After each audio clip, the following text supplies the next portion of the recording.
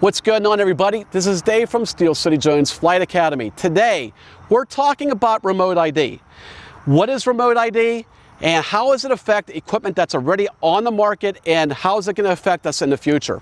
So to start off with, we have a number of different videos on remote ID that you want to go check back into that. We're not going to get really too deep into that, but I will explain what remote ID is. So to start off with, in March 2021, the FAA came out with a finalized rule set for a remote ID program.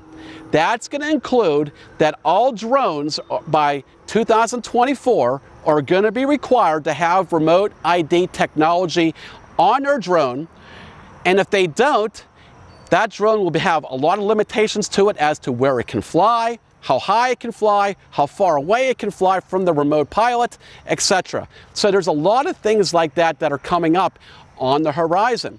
So what is remote ID?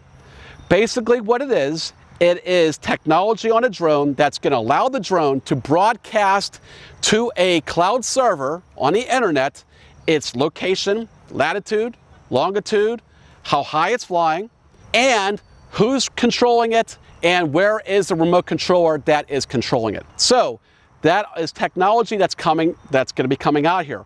Why is remote ID coming out? You know, there's a lot of companies out there that are very heavily invested in drone deliveries, and they want to start using them. So the FAA has put this on a fast track as a roadmap to get this in place, because this system like this is going to need to be in place for drone deliveries. And that's kind of where we are with this. Now, the golden question is, what equipment on the market today, currently, is compatible with remote ID? The answer is nothing, unfortunately. Yes, that is not good news for anybody. So currently, right now, there is no drone on the market that is compatible with remote ID. So what do we do if we have equipment right now that we need to use in 3 years? Well, again, there's nothing concrete as to what I can tell you, because we really don't know what manufacturers are going to do. Now, we believe, there's a lot of speculation that there are going to be companies out here that are going to offer retrofit kits that we can put technology and equipment on our current drones that will allow at least to be compatible on some level with remote ID, that we can start and continue using them. So, but right now there's nothing available for it. And I know I get a lot of questions. People say to me, well, look, it says remote ID on my app. I see something called remote ID. Now, that is nothing in relationship to what the FAA is going to expect drones to have in 2024.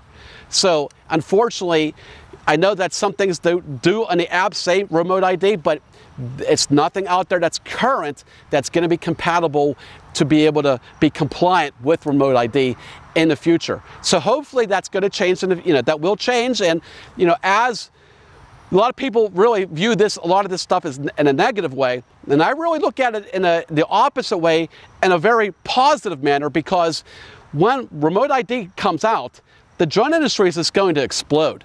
And that means there's going to be more companies out there making drones. There's going to be more options for us as consumers and or professionals in the commercial market as well, and more opportunities as well to grow in the drone industry. So I really view it as a very positive thing. If you have any more questions, please put them in the comments section. We'll answer them as they come up. And if you haven't yet, please help us grow the channel. We're trying to get to 10,000 subscribers, and the more subscribers that we can get, the more content that we can offer you more frequently. So thanks again for watching. We'll talk to you soon.